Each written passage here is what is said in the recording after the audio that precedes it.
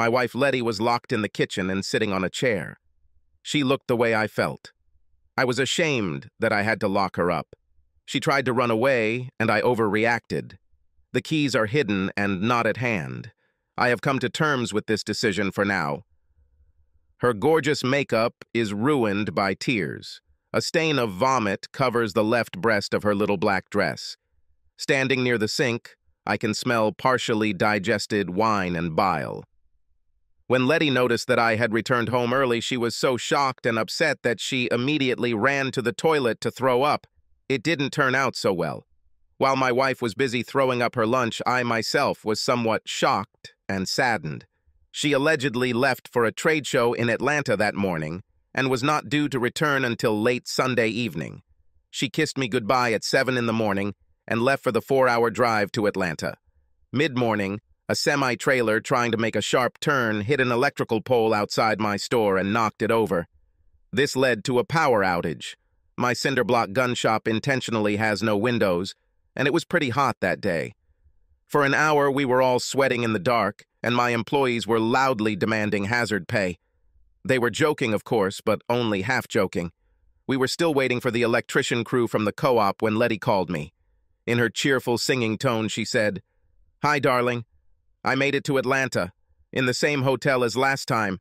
I live in a room with one of the girls, registered in her name. I'm currently at the convention center. We are putting the stand in order. We open at 2 o'clock in the afternoon. After that, don't call me. I won't be able to answer. I'll call you every evening when I'm free and go to dinner. Oops, time to run. Bye, dear."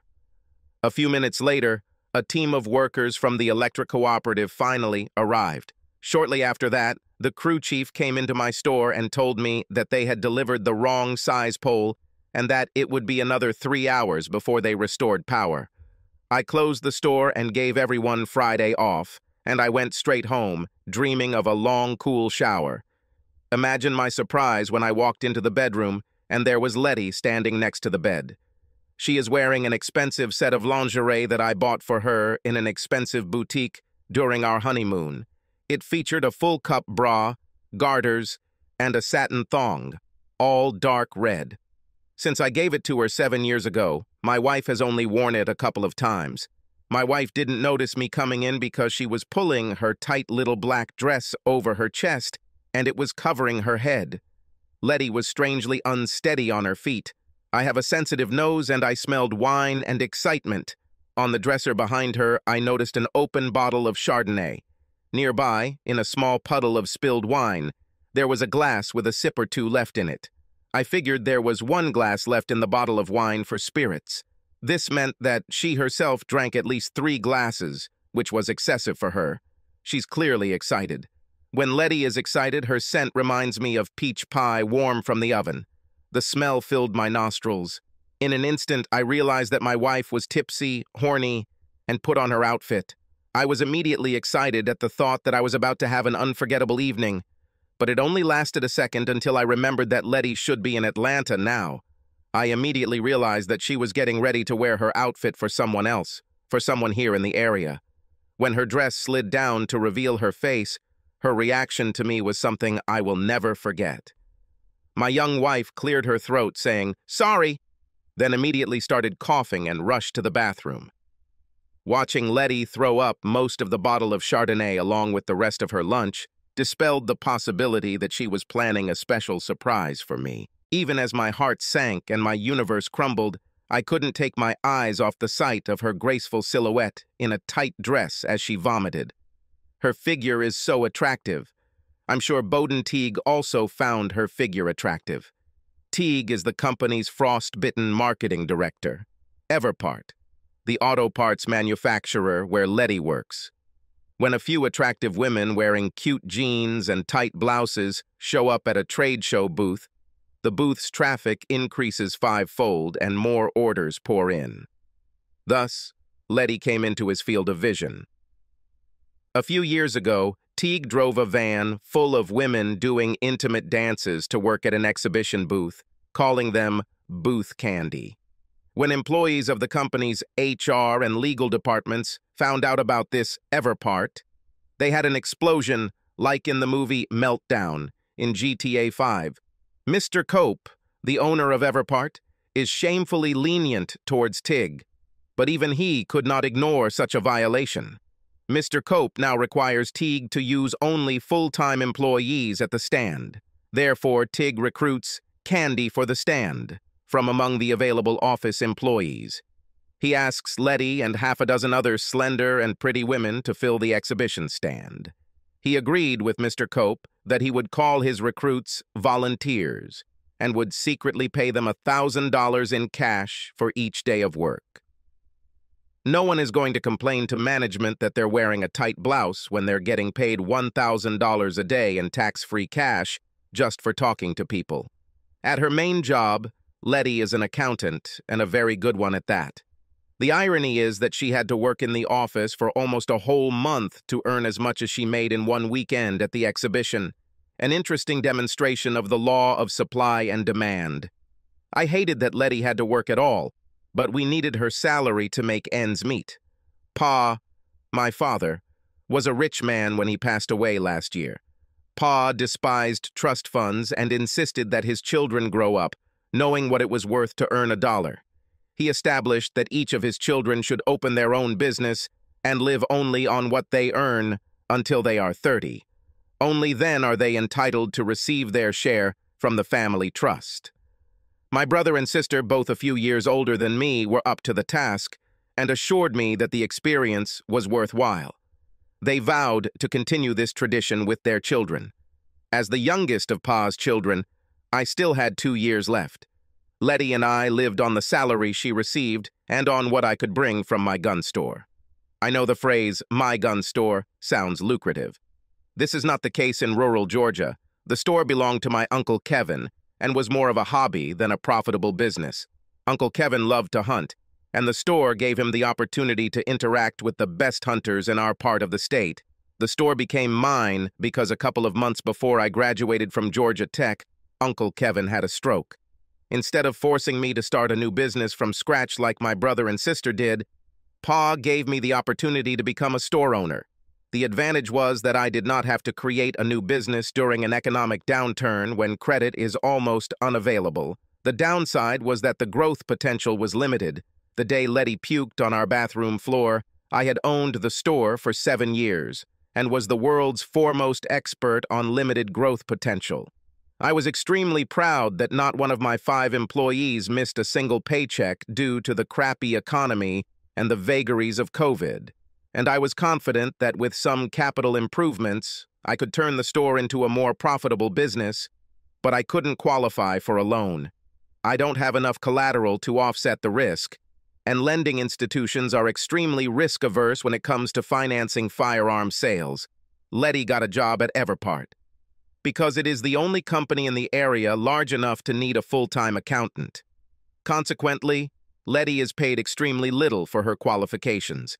Between Letty's salary and what I bring home from the store, we barely make ends meet.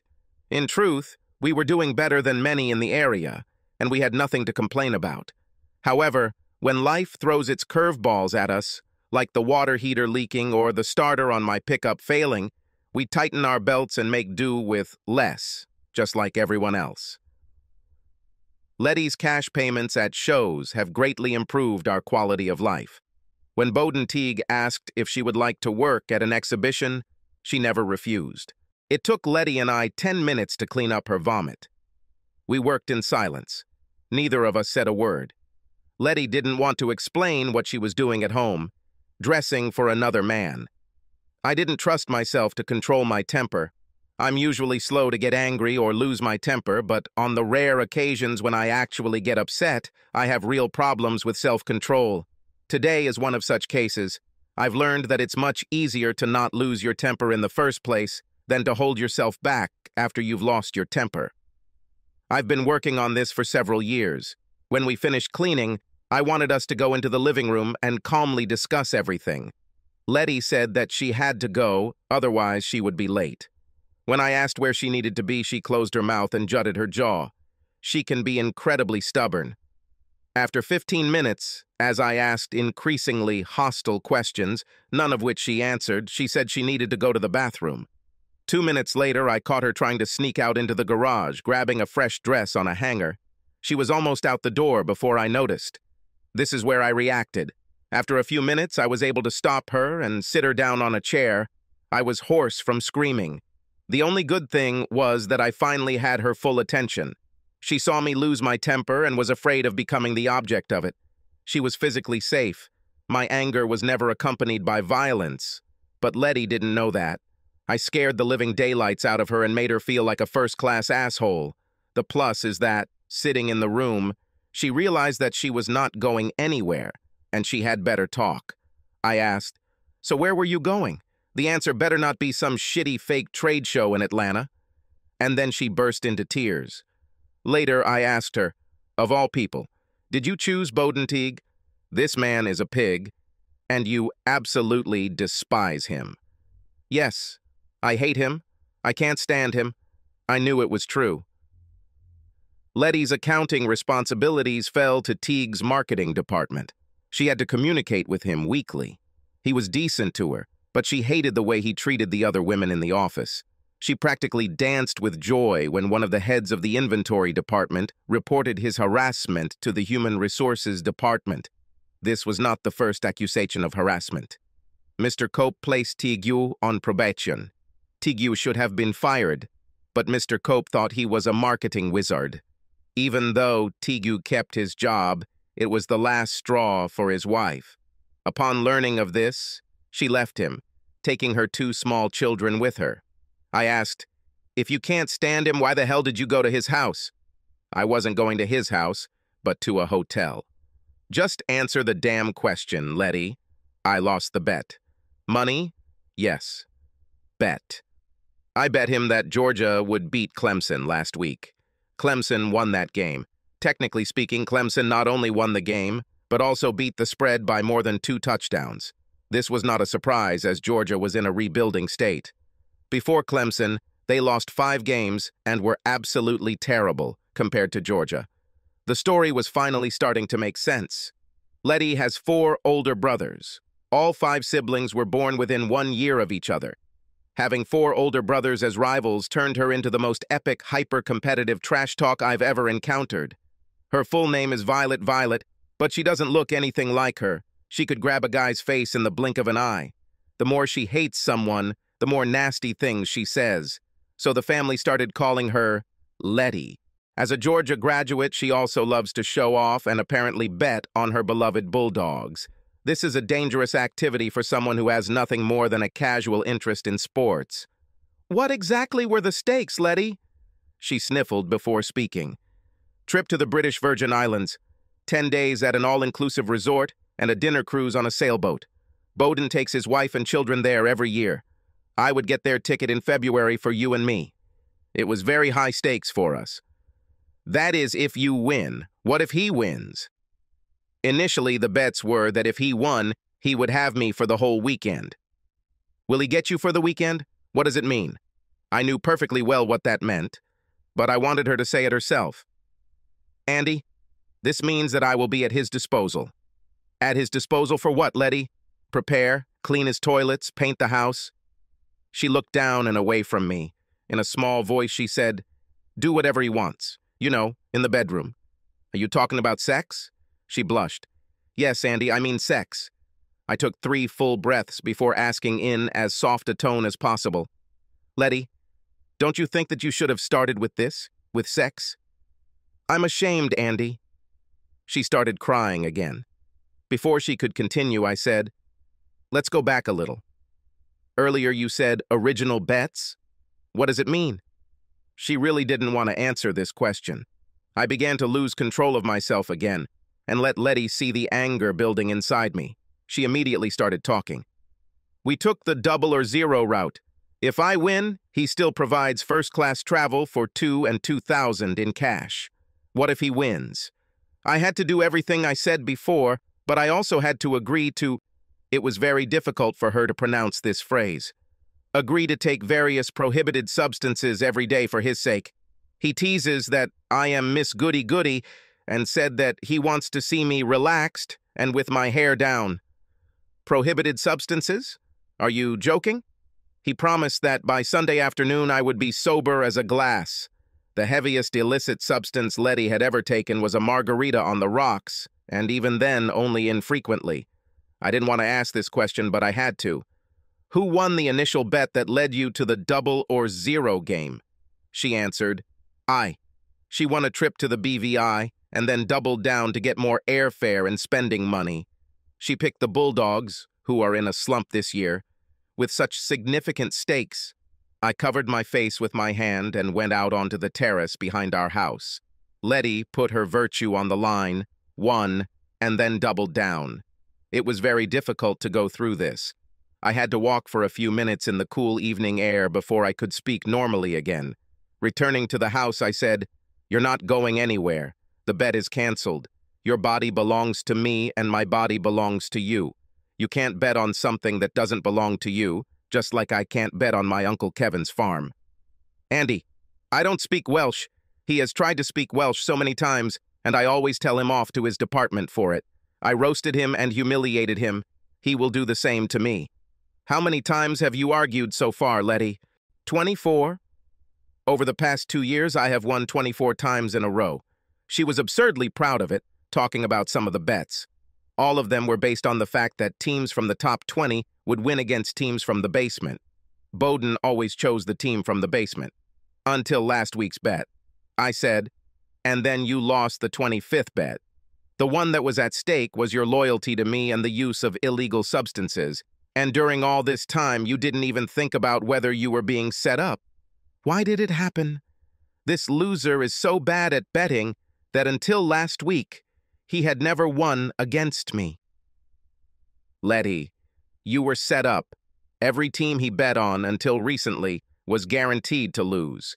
He lost deliberately. I was proud of how calmly I said this, and then asked, "And what were the bets in the previous 24 bets?" She answered, "The standard rate was a Target gift card. First for $20, the last 6 or 7 times, $100. Target card. She fucking loved Target cards. And almost ruined our marriage because of that damn Target card." I poured out the rest of the beer and grabbed some bourbon from the cabinet above the refrigerator. I poured it onto 2 fingers and threw in a couple of ice cubes. While doing this, I replied, "After 24 consecutive bets on small amounts that were easy to hide from me, he suddenly upped the ante to 10 days at an all-inclusive Caribbean resort. Didn't that worry you?" Her eyes became big. She clearly didn't look at it the other way. Bowden said that after his wife left him, he didn't want to go on their annual trip.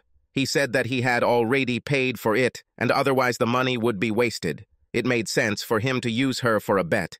Isn't this a reasonable explanation? It was obvious that Tig had Letty trapped in her own ego and greed. The expression on her face is understandable. At least she had the decency to be embarrassed. I asked, "And what is the cost of this vacation in monetary terms? Is it enough that his wife wants to claim half the cost in her divorce proceedings?" Her lack of response was telling. I continued, "Have you ever seen the tickets or booking confirmation? How did you know he even booked the trip?" When I asked about it, Letty looked like she was going to be sick. Realization set in, and my wife finally began to understand Teague's plan. It's time to finish it, the way Pa would have done it. Letty, have you thought about what it would be like if you spent the weekend agreeing that he could do whatever he wanted with you? The expression on her face was puzzled. She clearly hadn't thought about this. She thought it would be like one of those passionate love stories she loved. She didn't think about what someone like Tig could do. I said, "The conditions were whatever he wants, right?" "Yes, Andy. Is there any type of sex that you refuse to engage in?" She blushed and stared at the floor, but still answered, "You know what it is." "And the bet you agreed to was that you couldn't deny him what you regularly deny me. What if Bowden wants to do this all weekend? What if he wants to keep you doing just that for hours? You agreed to this too." She looked like she was absolutely disgusted. Her expression changed to horror, and she visibly shuddered and began to cry. Strongly. "Resign yourself, dear. There is one more thing. You are not taking birth control.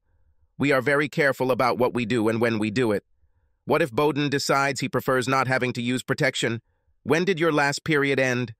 2 weeks ago? Aren't you ovulating this weekend? What if he wants you to give birth to his child? You agreed to this. Letty suddenly started vomiting. I brought the kitchen trash can to her. She leaned over him and made a series of screaming sounds, but nothing came out. It was empty as before. From the expression on my wife's face, I realized that she finally understood everything with complete clarity. She cried bitterly and said, "What a fool I am, Andy. I didn't want this. It never occurred to me that he would do that, or that he could do that. I was so confident that I would win that I already planned what I would take with me. I shouldn't have made the bet. When I lost, I should have told you. Should have known Welsh. What was I thinking?" She began to sob. I sighed tiredly. It's hard to believe, but my wife is actually an incredibly smart woman. She is a certified public accountant and graduated with honors from Georgia. Mr. Cope said he nicknamed Letty the Enchantress for her ingenious ability to make profits disappear from his books. However, she was the youngest and only daughter in a family of 7. Her father is a pastor in a small church, and her large, muscular brothers looked after her fiercely. They scared away anyone who didn't treat Letty with the same respect they did. Only a few were brave enough to go through this ordeal. So before she got engaged to me, Letty led a secluded life in a small town. The fact that she was fooled in this way was due to simple naivety. She didn't know how terrible people could be to each other. Combined with her almost complete lack of imagination about sex, you can understand why an intelligent woman would find herself in this situation. It was also her first exposure to high-stakes gambling. We both know she's a thrill seeker. Since we started dating, I kept her safe from danger. But this time, I wasn't there. And she got carried away. Now her whole face was covered in snot and tears. Sitting on the chair, she couldn't even wipe it off herself. I gently wiped her face with a damp kitchen towel. I thought it would calm her down, but it had the opposite effect. Her sobs became even stronger. I hit the table and said, "Letty, I need you to listen to me right now. Focus, please." Letty pulled herself together again. I continued, "This is instant divorce bullshit. No lies. Without any exaggeration. Don't pass by, don't collect $200, get a divorce right away. Understand? Do you know how close I am to hitting the eject lever right now, especially after I caught you and you still tried to sneak away?" Letty nodded. Her mouth was tightly closed to keep from crying. I said, "I love you with all my heart and I don't want to divorce you, but you need to explain all this crap to me." When she didn't answer, I started bombarding her with questions. "Are you tired of me? Have I disappointed you? Are you unhappy with me? Am I not good enough for you? How could you do this to us?" Pain involuntarily burst through my voice when I asked these questions. I cursed myself for being raised to never indulge in self-pity. No matter how hard I tried, I couldn't keep it to myself.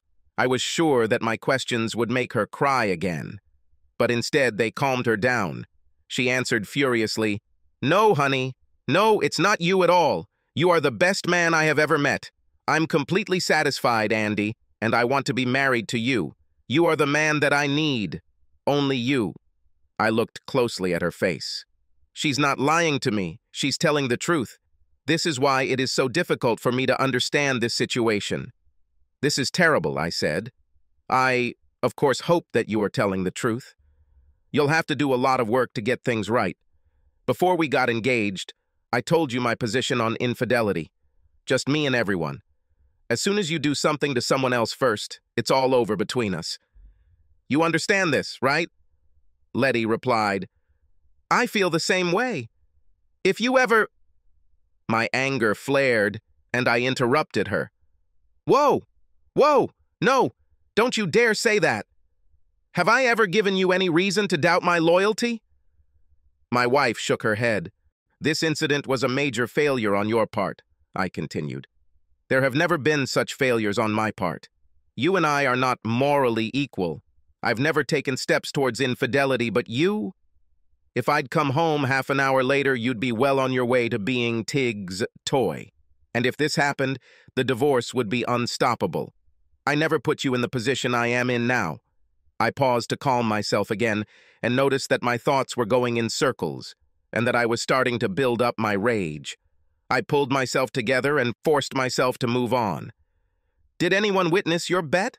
I asked. "Was anyone else involved in the conversation about this?" Letty shook her head.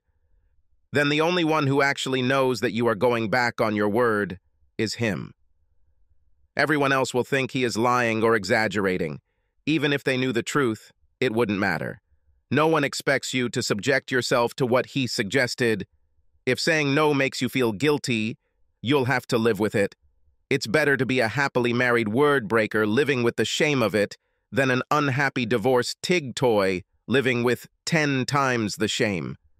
She bit back a sob as she nodded in agreement, completely in agreement. I asked, "How do you communicate with Tig? How did you arrange this weekend?" "We talked in the office. He wanted to write to me on my mobile, but I didn't want that and blocked him.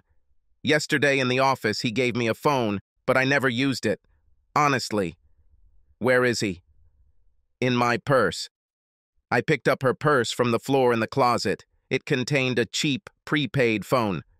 "Is he?" She nodded. I looked through the phone. There was one outgoing SMS with the word test.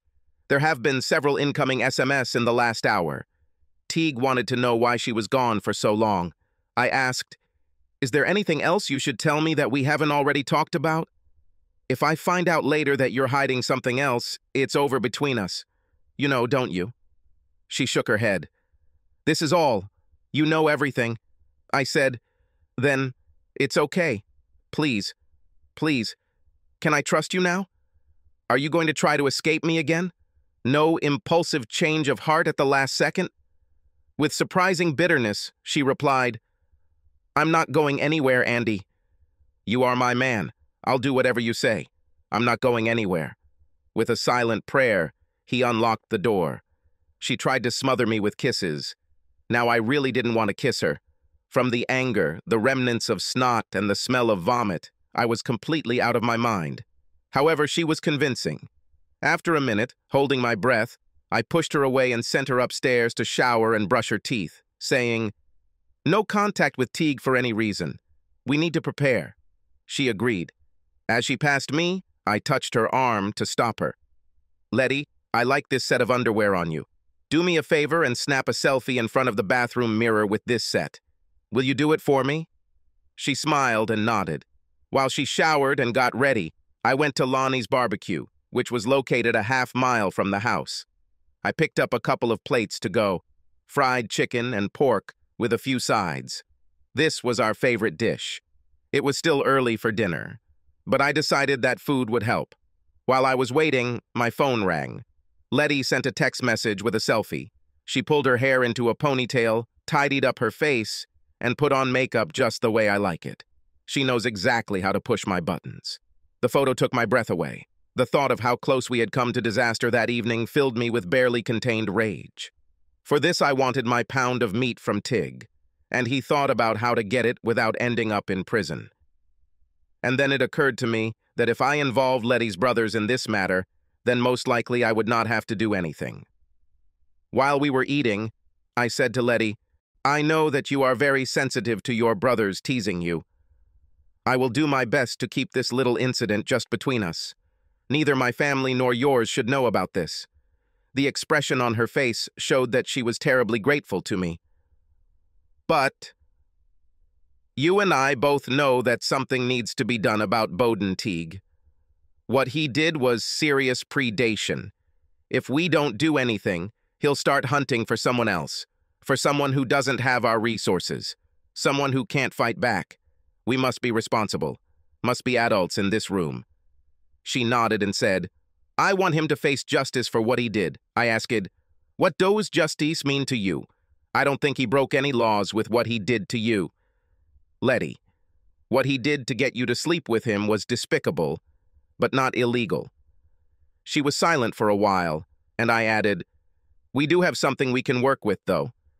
Now he is in a hotel room with illegal substances. This is illegal, and may be enough to get him arrested.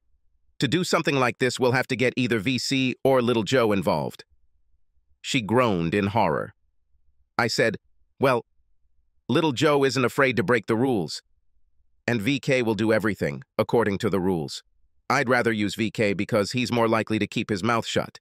Plus, he's been asking me to borrow Pa's vintage ski boat for a while now, so he can take Newt and Split on inflatable cheesecake rides. With this, I can try to buy his silence. What little Joe has is guaranteed results. He will make sure Bowden is stopped, no matter the cost. I'll let you decide. She plucked up her courage and said, better than VK. I also don't trust little Joe to keep his mouth shut. I called VK. He answered on the first ring. Andy, how are you and my beautiful sister doing? I answered, not very good, VK. Are you on duty today? No? Fine. I will need a big favor from you. For this, I will be greatly indebted to you. 20 minutes later, a sheriff's department SUV pulled up in our driveway. VK is Letty's older brother and the scariest of the four. As the chief deputy sheriff in the county, the VC has quite a bit of responsibility. In our state, sheriffs are politicians and do not necessarily have law enforcement experience. The chief deputy sheriff is the top professional in law enforcement, the one who knows how to get the job done and run the department, while the sheriff deals with political issues and works with the commissioner and the public. VC is the chief deputy sheriff for our county and does an excellent job. Unlike his predecessor, he earned the respect of minority communities. Old residents of the city predict that after the current sheriff retires, VK will become the sheriff of the county for the next 20 years. I told VK about what happened to Letty and Bowden Tigom. To save Letty from humiliation, I told everything. At first, VK was very amused by his sister's gullibility. Did you bet double or zero on Georgia to win against Clemson this year? Damn it, no way! This is damn stupidity, exclaimed VK. However, as I continued to describe the setup and illegal substances, his cheerful mood soured. He became angrier and angrier. When VK gets angry, he doesn't lose his temper like I do. His lips are pressed tightly together and his eyes are sparkling. That's what makes him so damn scary. I said, now this asshole is in the Garden Inn, room 223. He should have illegal substances with him. Is it possible to search his room under some pretext? Maybe you can use a canine service to track him down? VK said he had a few ideas and went out to his SUV to make some private phone calls. He returned with a smile and said, good news. An anonymous customer just dialed 911 from a home phone at the Garden Inn. He reported that he overheard a guy in room 223 of the Garden Inn buying illegal substances from a dealer. If the door is open when my guys get there, then we will have everything we need for a legal search. And Letty asked, can't you pretend you're going there and ask him to leave the door open for you? For the past hour, Bowden Teague has been calling the hotline every few minutes and leaving voicemails. He couldn't wait to find out when she would arrive. I handed her the phone and said, write to him, Letty. Say you're in the parking lot, but you're nervous about being seen standing in the lobby waiting for the door to open. Ask him to leave it open so you can enter right away. She typed an SMS and sent it. Teague did not respond to the request and wrote in response, where have you been so far? Her phone immediately rang. I told her not to answer. If he starts talking to him, he will probably give us away. Write him an answer.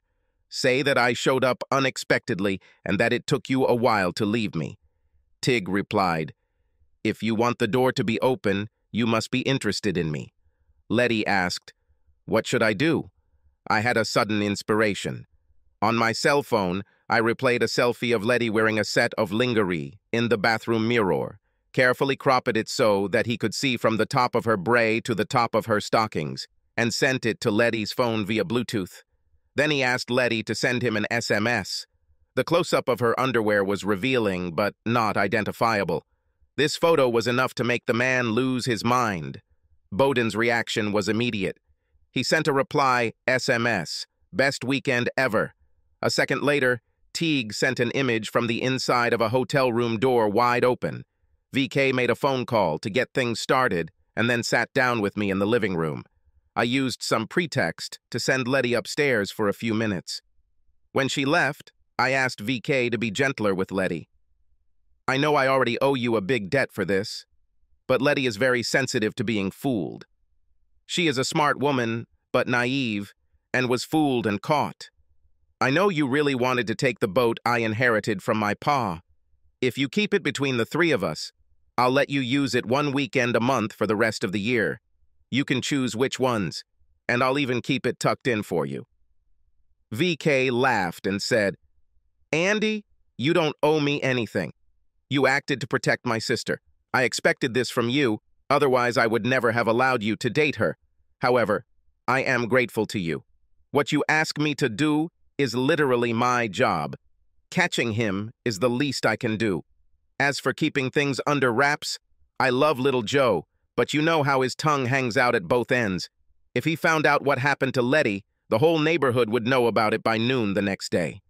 He will never let her survive this, and that's a fact. Consider me to have common sense and prudence. I agreed and apologized for the possible negative consequences." He smiled and said, "Still, I want to borrow your boat. Your dad's vintage ski boat will suffice for one occasion. It would be nice in June, after school ends, and I can take the children on a weekday. Gasoline at my expense." We shook hands. While they were waiting, Letty came down to see her brother. Letty really wanted to have children.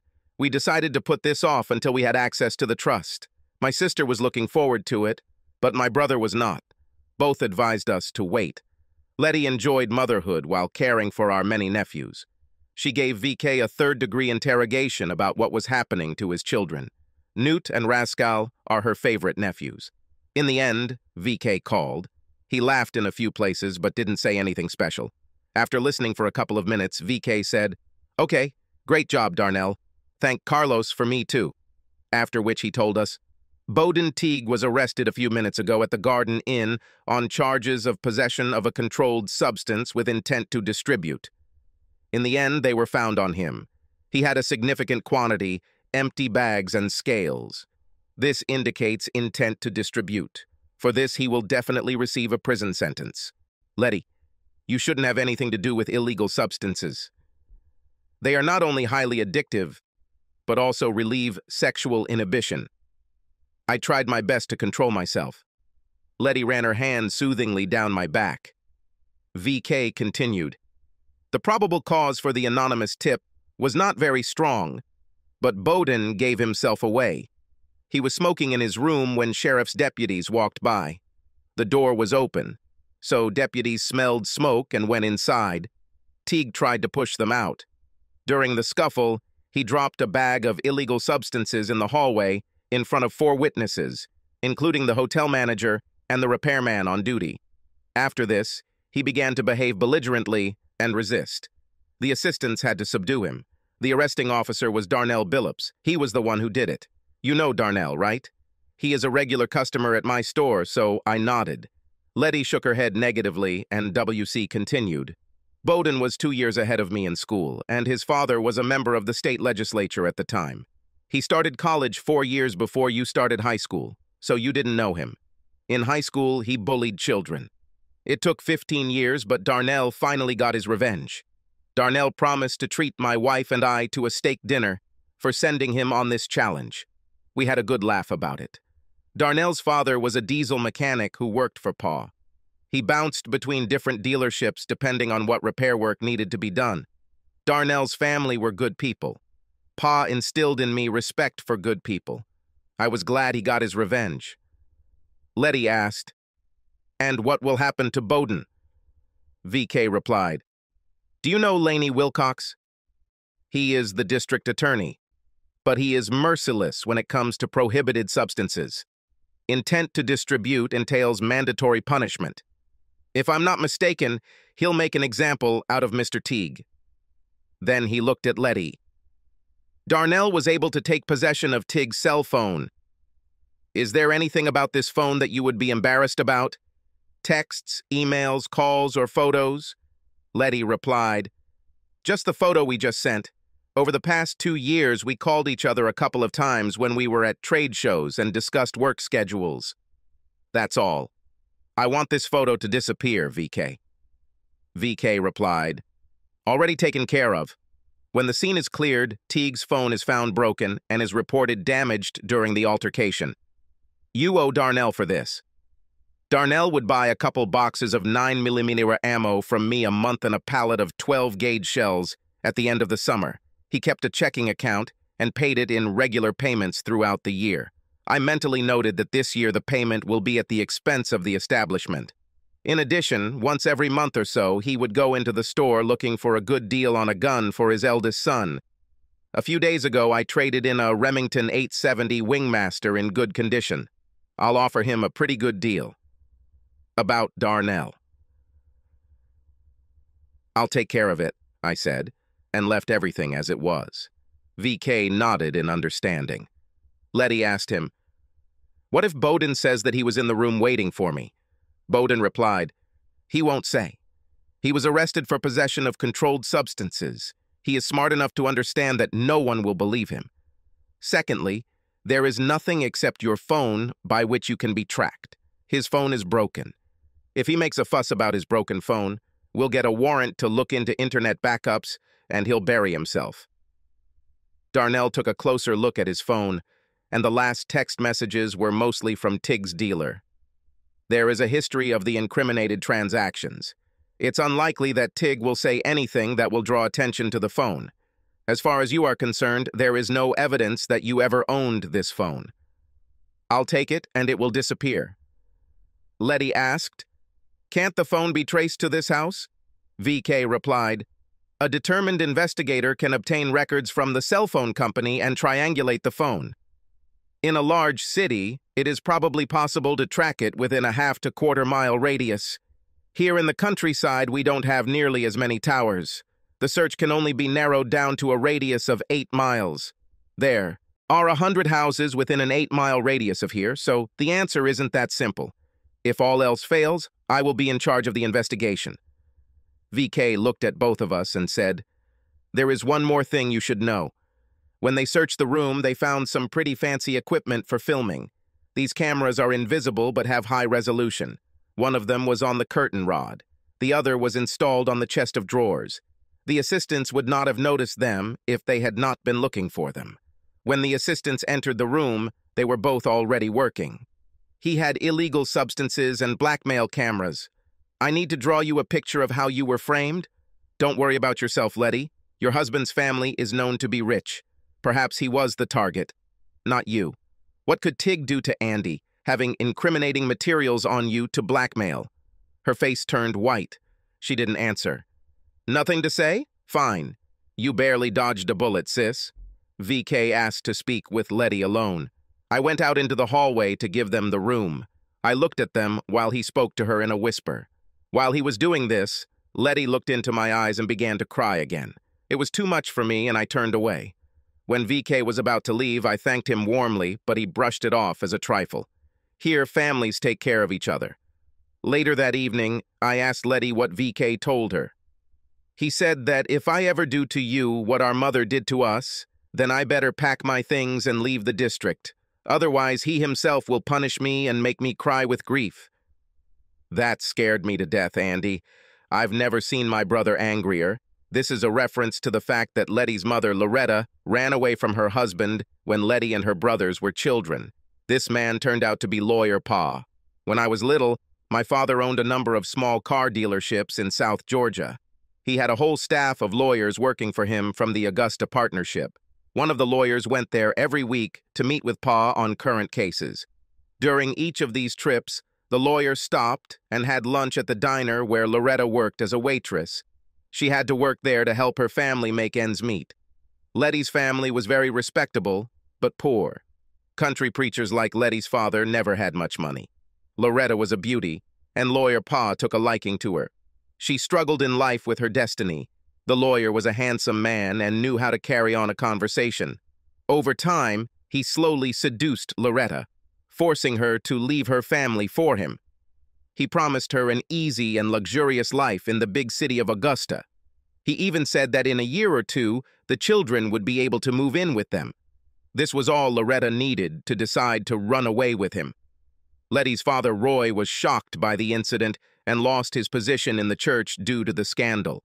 Pa was furious. The lawyer was his employee, whom he brought to the city, and he felt personally responsible.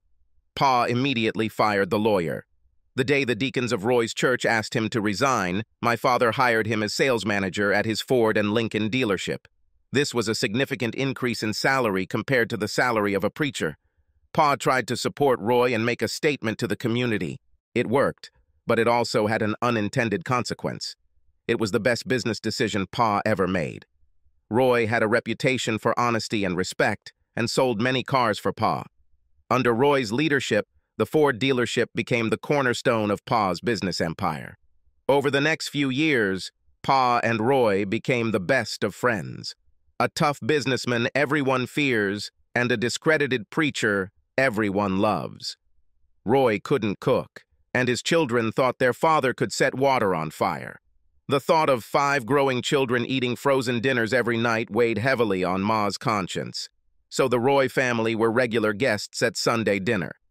Ma stuck to tradition and made sure to spend time with Letty so she could learn to cook.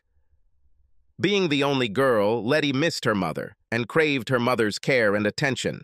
She and Ma had the same sense of humor and could laugh at each other for hours on end. Every Sunday afternoon, Letty and Ma spent hours cooking and laughing. The first time I realized I had fallen in love with Letty was sitting at our kitchen table on a Sunday afternoon, watching her carefully knead cookie dough. There was a flour stain on the tip of her nose. She said something cheerfully, which made my mother laugh so much that she could hardly stand on her feet. While Mom was laughing, Letty looked at me and winked and smiled as if to say, "Isn't your mom wonderful?" At that moment, my heart began to beat wildly in my chest. I felt dizzy and lighter than air. I was 15 and Letty was 14. She blossomed early and was the most beautiful thing I had ever seen. I still remember with perfect clarity how I felt at that moment. It was the best feeling in the world. VK was the first to notice how I felt about Letty. Shortly after that Sunday, he pulled me aside to talk. VK was 4 years older than me, and at that time he was 15 centimeters and 36 kilograms taller than me. He said, "I know you're in love with Letty, Andy. It's written all over your face. My sister, too, although she tries to hide it, has the same strong feelings for you as you do for her. I'm offering you a deal. If you treat her with respect, I will interfere in the affairs of my father and brothers and keep them away from you. I'm a good judge of people, and I think you'll take care of her. This is what I expect. You will take care of her. Don't disappoint me, Andy." Then it seemed to me that he was extremely generous. Years later, I realized that VK would move heaven and earth for my sake. My parents took it upon themselves to help Letty's family, to give them dignity and respectability. Pa and Ma helped them when they needed it most. VK was quite smart and understood what this meant for his family. Pa was a vindictive man. Months after the lawyer was fired, he was still furious, and he spared no expense or resources to make the lawyer regret his decision to persuade Loretta to run away with him. Pa hired the best investigators in the state. Investigators collected a whole treasure trove of incriminating evidence on the lawyer and used it to slowly grind him into dust. In 3 months, the lawyer lost several cases, a partnership, a license, a fortune, a house, and finally, Loretta. All Pa did was leak the right dirt to the right person at the right time. When Roy heard about what had happened to the lawyer, he stopped by our house. I heard him say to Pa, Proverbs 21:15 says, "The administration of justice is joy to the righteous, but fear to those who do wrong." It's good to know that I have friends that the Lord is using to bring about justice. Pa brushed it off as nothing. Families here take care of each other. A few months after Teague's arrest, VK stopped by on my day off to chat. He said there was an incident at Glenville State Prison and that Bowden Teague was dead. I asked VK what happened. He said that after Teague agreed to the minimum sentence, the state sent him to Glenville. In the very first week of his imprisonment, Teague was killed. It could have been any of hundreds of witnesses, and no one said anything. He said the warden contacted the sheriff to see if anyone in the area might have a grudge against Teague. The chief told the sheriff that there were rumors in the prison that several years ago Teague met a young Hispanic woman who worked at a bar, got her hooked on illegal substances, and destroyed her marriage. Rumor has it that the family found out he was in Glenville and paid off a notorious Central American gang to get revenge. The sheriff asked the VC to look into this and call the chief back. I asked, "And what did you tell the boss?" He answered very carefully, "I checked everything and didn't find anything. Hypothetically speaking, if I knew who this family was, I probably wouldn't tell the boss who it was. The family would be under suspicion of conspiracy to commit murder. This is a very serious charge, the legal fight against which will be expensive. Perhaps the family is not involved in this matter at all, because this is just a rumor in the prison yard. But even if the rumor is true, the person who told the family that Tig is in Glenville is not guilty of anything. What Tig is in prison is a well-known fact. The man simply brought it to their attention. In response, I told him about how I overheard his father quoting Pa's parables. He had never heard this story and was surprised. I looked at his face to make sure he understood what I was saying. Once I was sure I understood, I said, "It's nice to know that I have friends too." VK smiled broadly and patted me on the shoulder, saying, "I'm glad we understand each other so well, Andy. Letty couldn't have chosen a better man. In the week since I caught her, Letty and I tried to have sex half a dozen times. I was still so angry that I was having trouble following through. This had never happened to me before, and it completely demoralized me. As soon as the time came, I became sluggish as a noodle. Letty took this as a refusal and cried inconsolably for several hours afterwards. This didn't help me much either. I decided to see my doctor. The doctor declared me physically healthy and referred me to a psychologist. The psychologist he recommended was an older hippie woman named Meadow Zorana. Her office is located in Macon. I really liked Meadow. She is down-to-earth, worldly, and approaches the situation with humor, which I found very funny. I told her the story of what happened, using humor and irony to ease the pain. She laughed in all the places where I would laugh if someone told this story to me in a similar way. She has a phenomenal whole-body laugh. She worked with me twice a week for several months to help me deal with my anger constructively. As I learned to manage my anger effectively, my functioning returned. However, making love to Letty was clumsy and awkward. My trust in her was still broken. I treated the symptoms, but did not correct the underlying problem. Letty gently supported me when I arranged couples counseling with Meadow. Meadow began couples counseling by asking us to share our goals. My goals were surprisingly different from Letty's. I said, "My goal is to overcome my anger and feelings of betrayal. I want to restore our trust to what it was before I returned home that day." Letty replied, "My goal is that I want to understand whether I am so damn stupid." Seriously, that's exactly what she told the consultant. When Letty said this, Meadow almost exploded. She laughed so hard that she couldn't speak. For almost a full minute, she suddenly stopped laughing, sat up and said, "Oh, damn it, Letty, you made me wet myself." And she ran into the bathroom. The way it was done made Letty and I laugh wildly. It was therapeutically useful. For the first time in a long time, I relaxed around Letty and placed my hand in hers. She beamed at me for the first time in weeks. Meadow was surprisingly effective in helping us.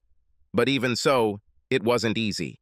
I can't imagine how much harder it would have been if Letty had even gotten to Tig's hotel room for just a few minutes. I often thank my lucky stars that I caught it just before I left. The first 3 sessions we walked in circles. What bothered me most was that Letty was clearly aroused by the prospect of being sexually used by a man I knew she despised. The stories that came to mind when I thought about the reasons for her reaction took me to a very dark place. Letty, in turn, repeatedly denied that she was even aroused.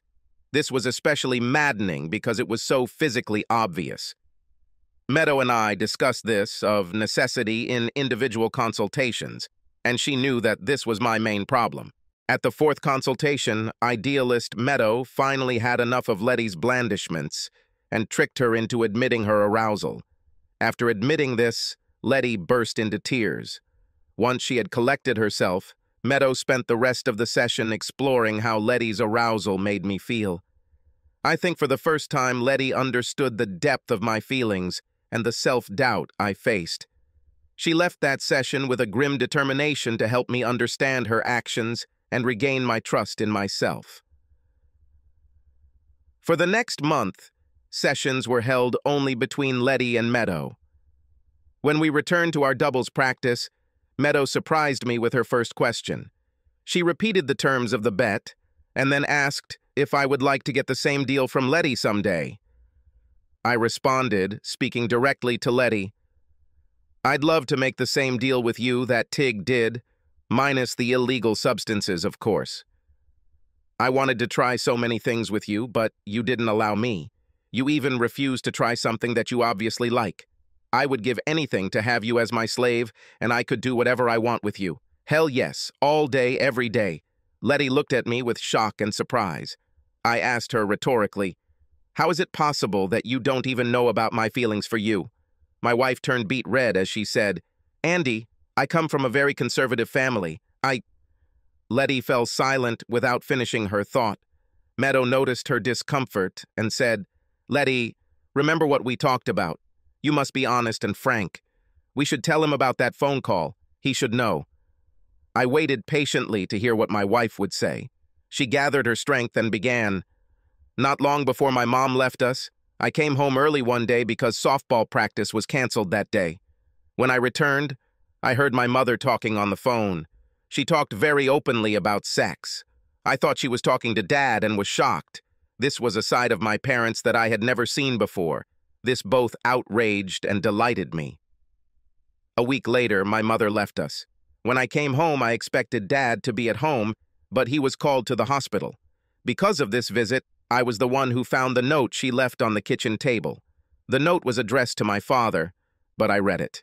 In the letter, my mother wrote that my father never provided her with an acceptable standard of living and did not satisfy her sexually, so she is leaving for someone who can do both.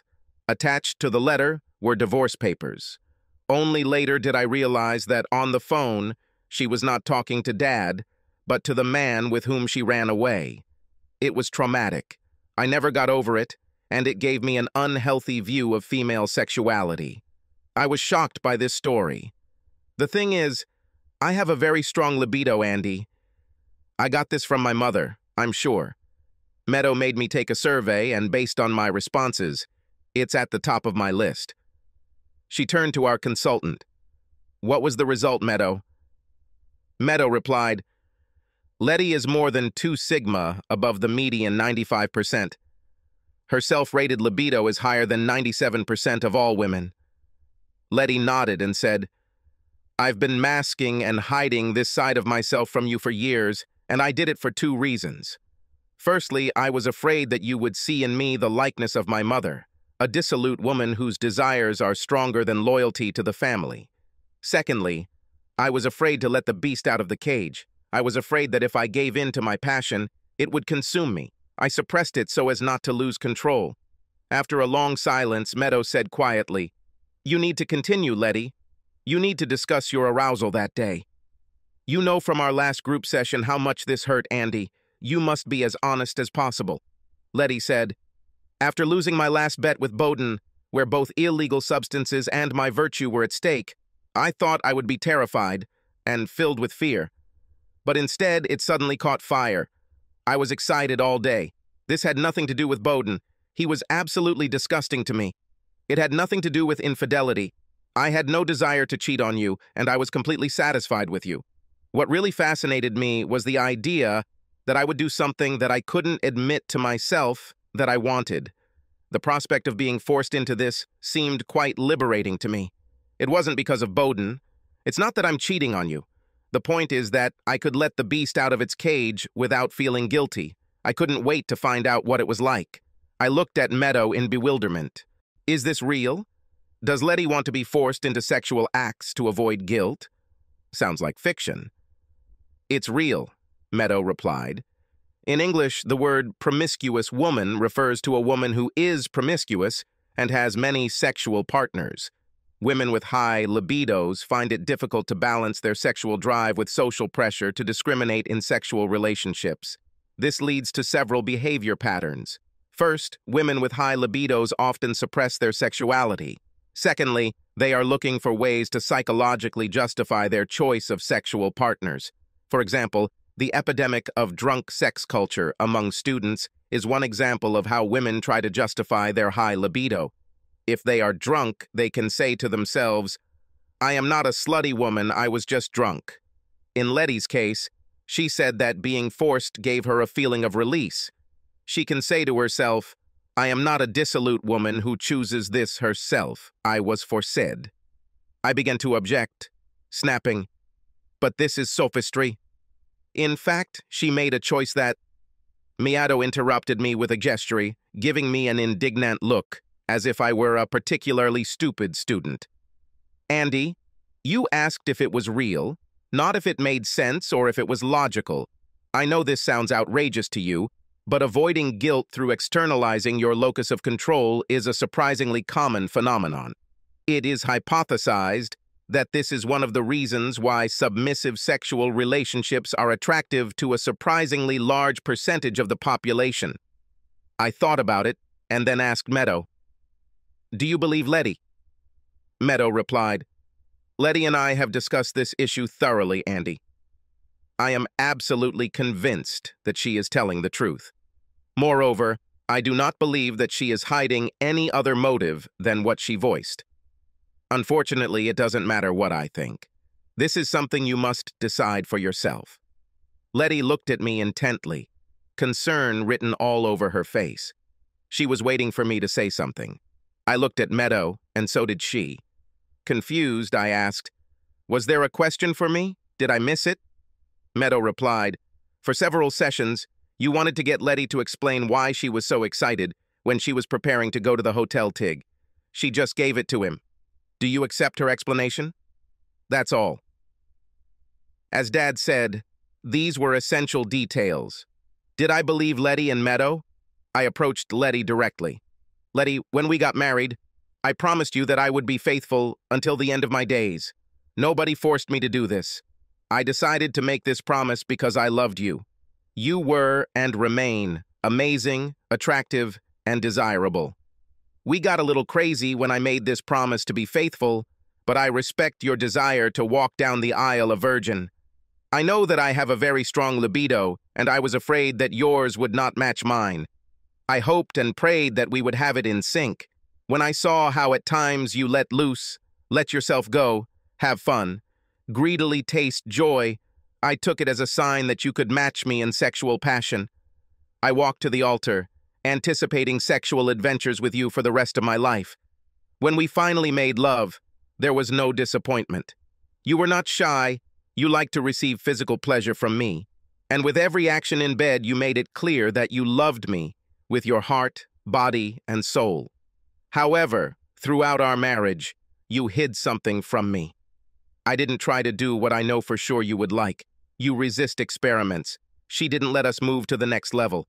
I couldn't understand why. This was a source of self-doubt for me. The fact that you have a high libido doesn't scare me, doesn't outrage me, doesn't make me insecure. It gives me joy. What frustrates me is knowing that you have a high libido that you refuse to fully share with me. I haven't yet understood why sex is bad for a married couple. Truth be told, he's always good. I heard your father preach a sermon on this subject before he left his ministry. He said that for married couples, their bodies belong to each other. I don't remember exactly how he said it, but it was scripture. Married couples should give control of their bodies to their spouses. They must keep each other alive so that both can avoid the temptation to break their vows. Letty intervened. Corinthians. This is from the Corinthians. I nodded. I take your word for it. You know that I am not a Bible scholar. In any case, if I understand correctly what your father taught, God gave the pleasure of sex in marriage as a consolation. As long as it occurs within the framework of a legal marriage, what spouses do in bed of their own free will does not displease God. If it is not disgusting to God and brings us comfort, then why don't we do it? Help me understand. Why do we avoid finding comfort in each other?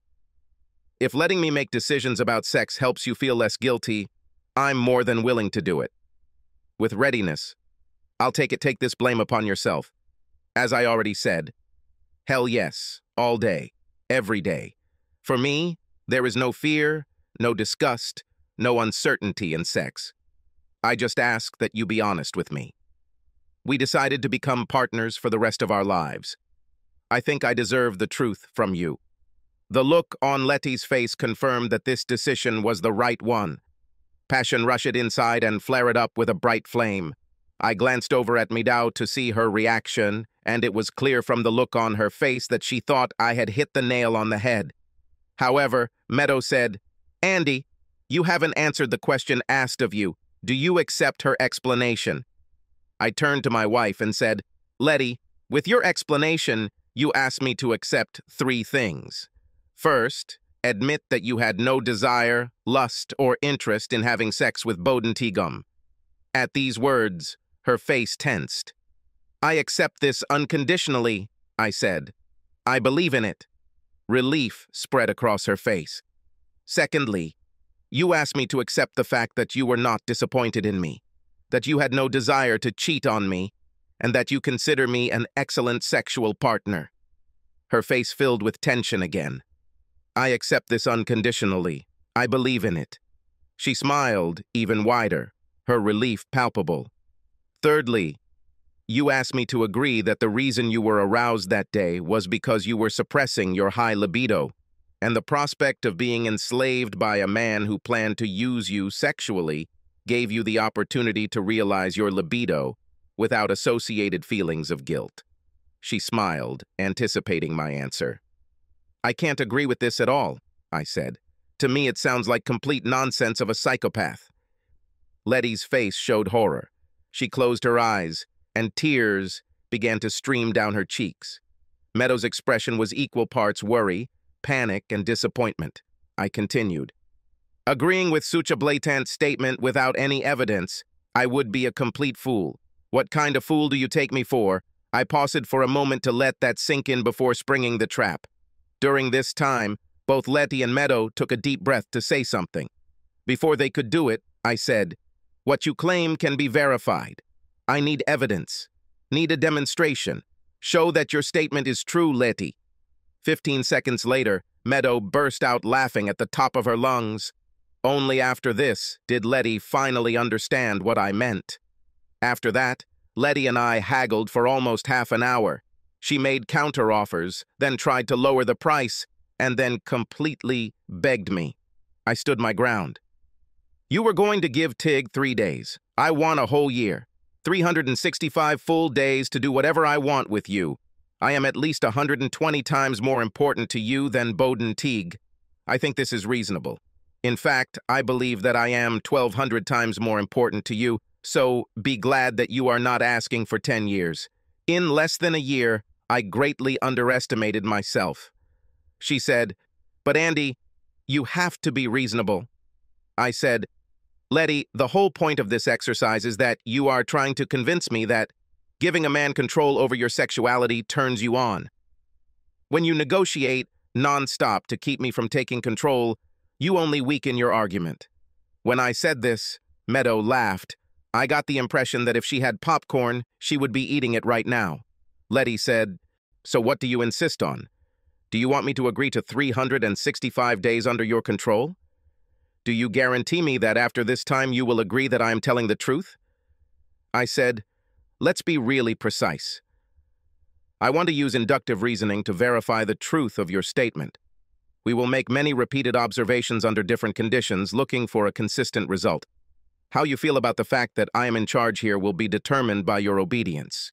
If your words are true, then I expect to see 365 days of immediate and complete submission. Immediate and complete submission means that you do what I say when I say it. You won't argue, to bargain. You won't act half-heartedly. I want you to ride or die for 1 year. If you do this for a year, I will believe you." She closed her mouth and dropped her jaw. Not a very good sign. I began to worry that I had overplayed my hand and that my tactical victory here would turn into a strategic defeat. She asked, "How much time do I have to think about your proposal?" I answered, "I'll give you 3 days to think about it." Meadow asked me to spend the rest of the session alone. When they left the consultant's office at the end of the session, Meadow looked at me and grinned like a Cheshire cat. 3 days later, when I returned home from shopping, Letty was waiting for me at the kitchen table. She had already drunk 2 glasses of Chardonnay and was putting a bandage on the inside of her left wrist. I asked about the bandage. She peeled it off, Tattooed on her wrist in neat small print were the words, "Jump or die." She said, "I want to do this for you. As far as I understand, I am your slave, with whom you will do whatever you want for the next 365 days. I won't refuse you for any reason. If this stays within our marriage, I will ride or die. Nobody but you or me. This is not discussed." I said, "I told you a couple of nights ago that this goes without saying. You are mine, and I have no intention of sharing." She raised her wrist and said, "I ride or die." I got up and followed her into the bedroom. She was very excited. Over the next year, not a single day passed without sex. I made sure we were doing something every day. Even if we were tired, irritated, or had a lot to do, I still did it. She stuck to her promise to never deny me anything. I respected how she felt about it, making it easier for her. For the first couple of months, we focused on getting Letty used to what she called full access. She was traditional and conservative, and it took her a little time to relax and accept all the things I wanted to try. It was necessary to overcome psychological barriers. The first time we succeeded. When we talked about it afterwards, she became hoarse from loud moans. It was then that she stopped holding back her libido. Having learned that such sensations were possible, she never held back. Within 6 months, we had exhausted my entire wish list. I did everything I could think of. When I admitted this to Letty, she, to my surprise, asked me to expand the boundaries of our capabilities. I went back to Meadow and asked for advice on how to do this. She did some research and gave me a surprisingly comprehensive list of activities to try.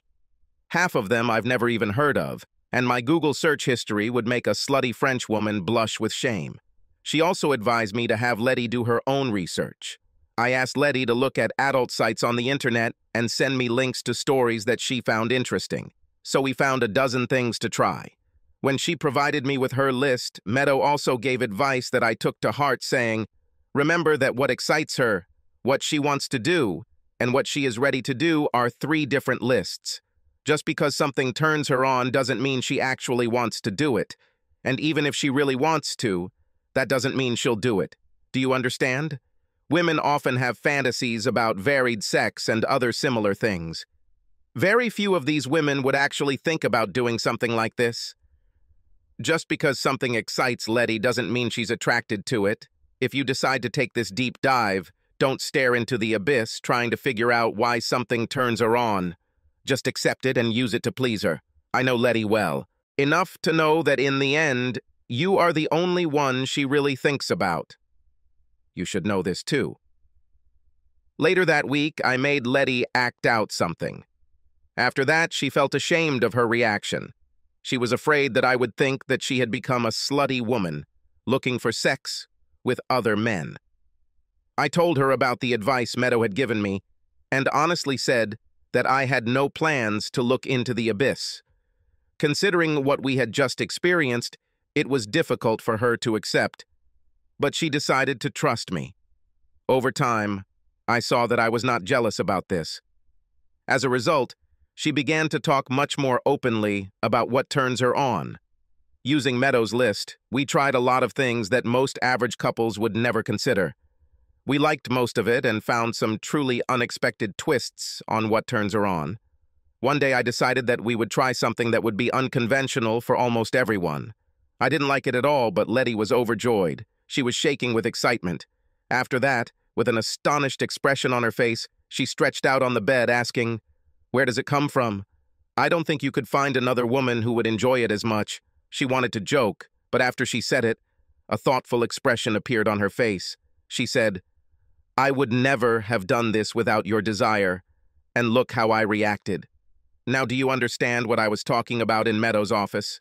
Not feeling guilty allowed me to enjoy myself. I think that today I justified myself. I agreed. It was an amazing year.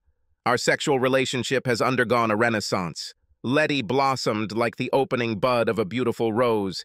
In situations where she usually felt insecure, I often saw her absent-mindedly fiddling with the tattoo, drawing courage and determination from it. Sexual experiments, submission, and daily sex suited her. For the first time since we met, she didn't have a single failed week for the entire year.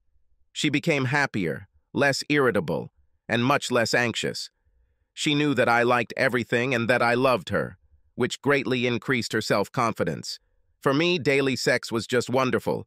I walked as if I owned the ground I walked on. A lot of what I do in the gun shop involves negotiation. I stopped trying to act like Pa's tough businessman and relaxed when interacting with customers. I realized that when buyers see that I negotiate in good faith and am not trying to deceive them, it is easier for them to agree to a good deal. The old aphorism is true. Confidence helps in negotiations. I was simply unstoppable at work. Financially, our store was doing well. I have received 3 separate buyback offers from other stores in our part of the state. They were all profitable, but for the sake of my employees, I stuck with the business.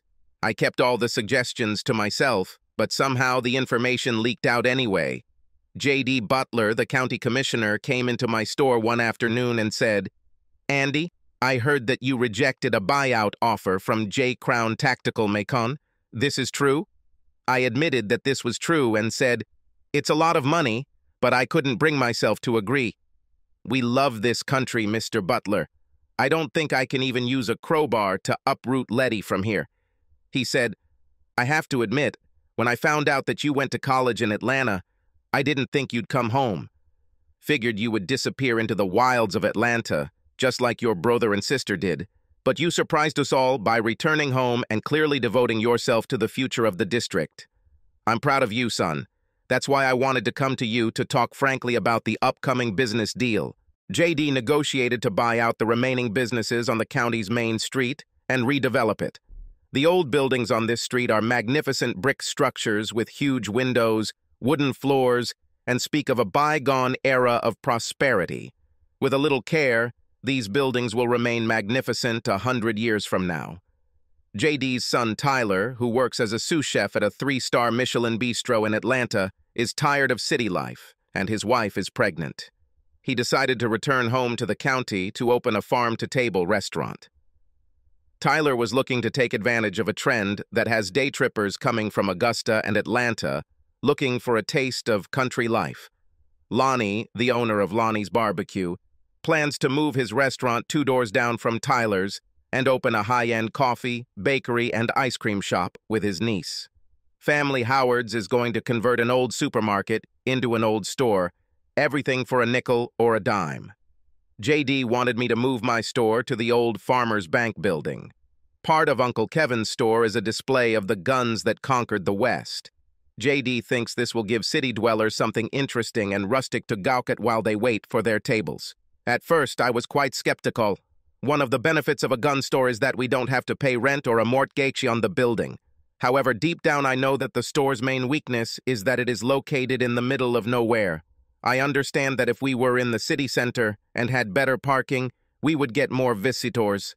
I was convinced by this idea when JB took me through the old bank building. This is a stone building built in a different era, which gives it solidity. All shop fittings are brass, the cash register is ideal for sales on the floor, and the huge storage unit from the 30s is still in perfect working order. It can store goods with minimal risk of theft. The county took ownership of the bank for non-payment of taxes. I can buy the building for the amount owed in taxes if I agree to operate a store in the building for 10 years. The tax amount is 30% of the assessed value of the building. I discussed this with Letty, my staff, and my siblings, and we found nothing wrong with it. My sister, who administered the family trust, allowed me to borrow funds early against her future share of the trust. I bought the bank building and moved my store there. It was the best business decision I've ever made. As part of what Meadow calls trust work, Letty and I have been working hard to be much more open and transparent with each other about what's going on in our heads and away from home. Every evening, we went through a series of questions that forced us to reveal our secrets. Using this list, we learned to talk about what was uncomfortable for us. I gave everyone the day off on Black Friday so they could spend more time with their families on Thanksgiving. I was alone in the store when an old school friend, Florence Benson, stopped by to chat. At school, Florence was an insecure, skinny blonde who is known to be a late bloomer. For a time in high school, Florence was Letty's main rival for my affections. As an adult, Florence turned into the typical stunning blonde. Think Kate Hudson with a friendlier smile. It was very pleasant for us to communicate. She went to Carnegie Mellon to study, among other things, musical theater. Obviously, she matured in her first year and achieved considerable success there. She had just completed a 24-month stint in the Broadway play Wicked, first as a swing performer and then as Glinda's understudy. She recently landed the role Elphaba in the traveling production Wicked. She returned home for Thanksgiving to spend time with her family, since she knew that she would not be able to see them for a long time when she went on tour. Around 4 p.m., I invited Florence to have dinner with me and Letty. She politely declined and surprised me by suggesting we have sex. She promised that she would behave carefully and that no one in the area would know about it.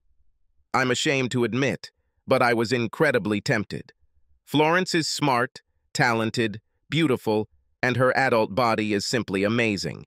But most importantly, her interest in me was very flattering. She could have anyone. Her last boyfriend was an outfielder for the New York Yankees. Of all the people on earth who could interest her, I was the only one whom she could not forget. It took all my willpower to politely decline. It helped that I knew that in just a few hours, I would have to answer Letty's question about whether I had been tempted that day. After Florence left, I closed the store, drove straight home, and immediately told Letty exactly what happened. I thought that anger, jealousy, and hysteria would begin. Instead, she was delighted by my refusal and tried her best to convince me that I had made the right choice. This week, she simply exhausted me. She worked hard to get that number to 30, but I was too exhausted. Letty was ruthless and insatiable. 4 months later, Letty returned home from a business trip to Atlanta. There, she looked through the ledger's ever part, together with the external auditors, and immediately said that Wade Banks, an account manager for the external audit group, had approached her. Letty has known Wade for many years and considered him a good friend. She had already mentioned him, and I knew everything about him. This is an extremely attractive guy, a recent widower. Letty said that after Wade suffered the death of his wife, she tried to be a friend he could talk to through his grief. Over dinner on his last trip, Wade said he was in love with her and asked if she would be the first woman to make love to him since his wife died. She admitted with shame that she was very tempted. What attracted her was that she knew what a good person he was and had a sincere desire to help him heal and move on with his life. She said, "It took me a lot of willpower to say no, but I did it. I knew that upon my return I would have to answer questions about whether I had been tempted. I wasn't going to lie about it. And it helped me refuse. Following her example, I did not become jealous or upset, but decided to reward her for the right decision. I just wore her down that week. The more we practiced being open about difficult topics, the easier it became. We have learned to fight temptation together, not separately. Learned to be honest when dealing with the trauma resulting from her argument with Tig. We became closer than ever. I ended up selling my father's vintage ski boat to VK. One time in June was enough to get him completely hooked on it. After the third weekend, I told him to just leave the boat at home. I admit that the sight of my dad's boat always made me sad, and it was a relief to remove it from my garage. When VK felt guilty for using it so often, he made a generous offer. I used that money to take Letty and I on our second honeymoon to Disney. Letty always wanted to go there. I don't know about the rest of the year, but for 8 days in February, I can personally confirm that this is truly the happiest place on earth. When our year came to an end, I was sad, but I was grateful. On our last night, we went to Atlanta, and I took her to a fancy dinner to celebrate. Put on my best suit and tie.